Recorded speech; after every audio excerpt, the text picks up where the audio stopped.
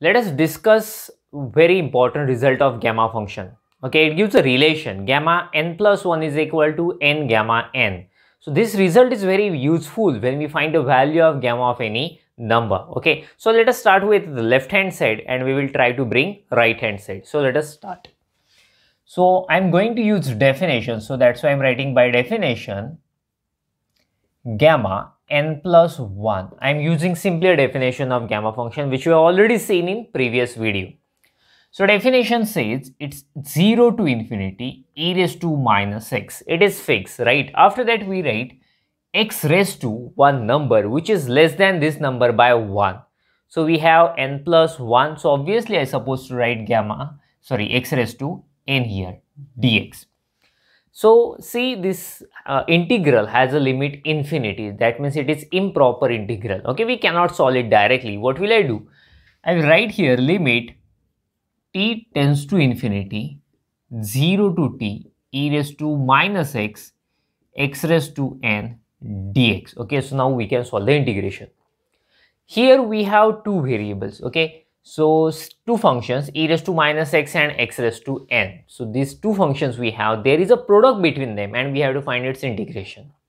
So that means I have to use integration u into v formula. Okay, so for that we need to arrange those functions by rule LIATE. L stands for logarithmic, I stands for inverse trigonometric, S stands for algebraic, T stands for trigonometric and E stands for exponential. Okay, according to this we will arrange our function. So this one e raised to minus x is exponential function. It should be last function, second function. So that's why I will interchange. Limit t tends to infinity integration 0 to t x raised to n e raised to minus x dx. Okay, so I'm going to use u into v formula for integration. I hope you know this formula, integration u integration v minus integration derivative of u integration of v, right? Okay, so this is a formula. So this formula I'm going to use. What is my u? This is my u. And what is my v? This is my v. Let us use the formula limit t tends to infinity, right? We have to write u as it is x raised to n. Okay, and its integration e raised to minus x upon minus 1. The multiple of x is minus 1. Okay, so that's why I'm writing at denominator 0 to t minus integration 0 to t. After that we have to find derivative of u. What is its derivative? N x raised to n minus 1 into integration of v. What is this integration? E raised to minus x upon minus 1 dx.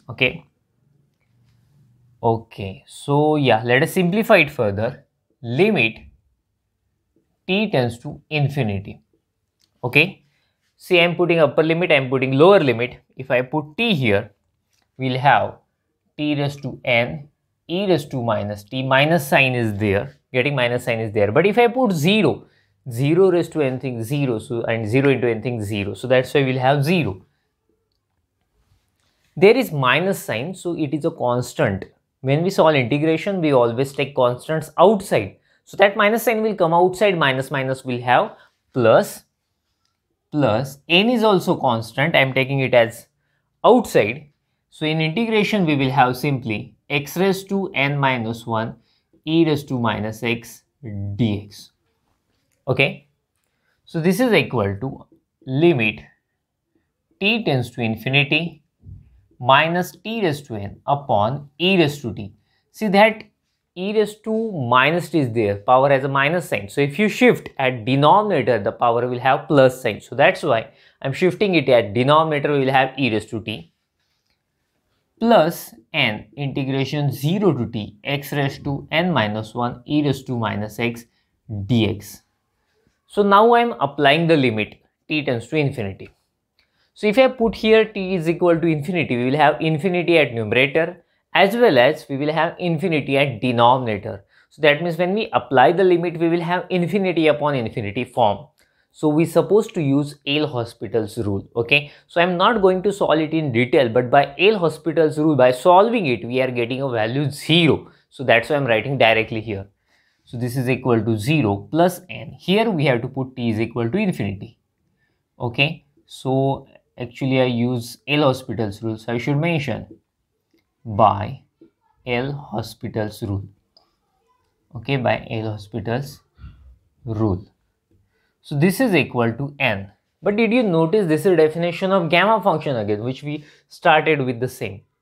But that time we had power n here and we have power n minus 1. So that's why this is definition of gamma n. So we started with gamma n plus 1 and finally we got that is nothing but n gamma n. So this is a required right hand side. So in this way we prove this result. Okay, we stop here. Thank you. Bye bye.